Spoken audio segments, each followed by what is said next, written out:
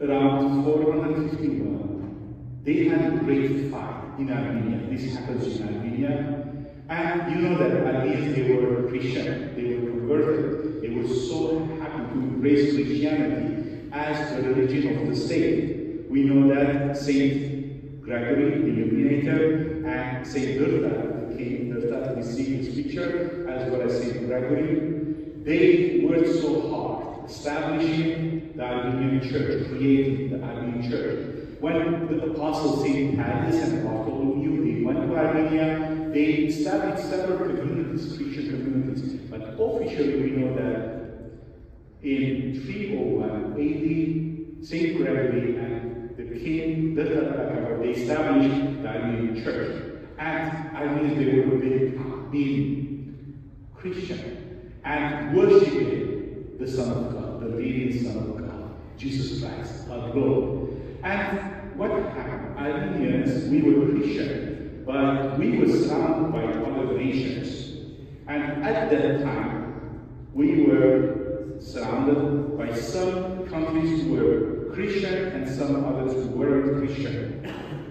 Armenians, they had a great challenge because our neighbor Persians, they had a problem with us. And we are going now to know what was that problem. Persians, they were pagans. They were worshippers of fire and some other beliefs they had. But they were unhappy with us. Why? We wanted to know what they wanted.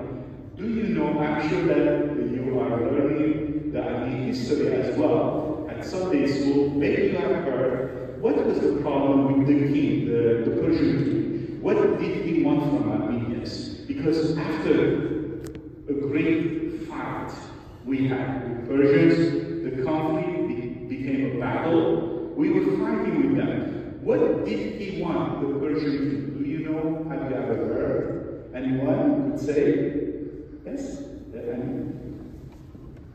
For us to give up our Christian faith. Absolutely. Thank you so much for the beautiful answer. Absolutely. Persians, they wanted us to give up our Christian faith.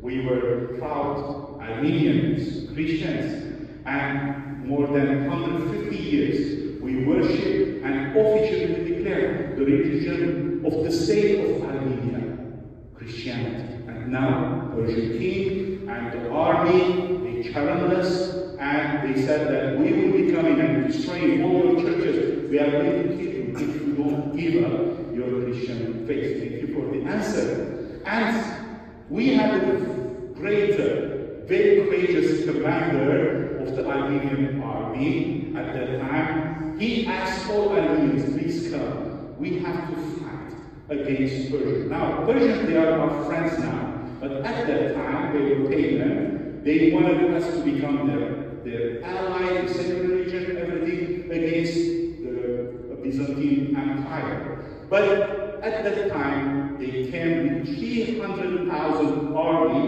to fight against Christians, Armenians. And there was a very courageous commander of the Armenian army. Do you remember, or have you ever heard? The name was, yes? Vartanants. Absolutely, Vartanants. Vartanants loved so much the church, and he was the great son of Saint Gregory the Illuminator. And he asked all his comrades, all the companions, all people in Armenia, he said, whoever is able to fight, we have to fight together as one family, one nation. We have to protect our churches. We have to protect our families from barbarians who are coming, destroying everything. Our families, our children, everyone.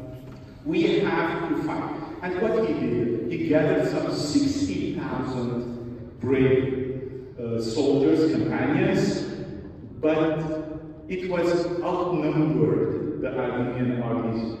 And the Persians, they were 300,000 people. And that day what happened?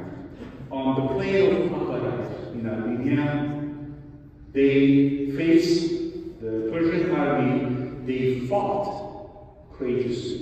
And of course, we had losses. Among them, Saint Vartanants. He was a martyr. He sacrificed his life with his companion, 1,036 companions, and the Armenian Church canonized them, and they are the saints. And we should always pray that those saints who gave their life for the Armenian Church bless us abundantly from heaven. I know that they are blessing you, my beloved Sunday school children, because you come at church. And I'm sure that some other people, they prefer to go elsewhere, to have fun, to travel, but you do the sacrifice. Today you come at church, you learn about the Christian faith, the Armenian tradition, that we have Christian traditions. You learn the Armenian language, and this is very important because Saint Vartanants, he loved the church and the motherland, Armenia. He gave his life. I'm sure that you follow his steps and you're coming every Sunday to learn about the Armenian heritage, the traditions, the culture, the religion, the prayers. And one day I'm sure that you will be reciting the confessional prayer in Armenian. I'm sure you will be learning little by little, and we will be always proud of you. God bless you very abundantly. Thank you for coming, attending Sunday school, and hopefully I see you.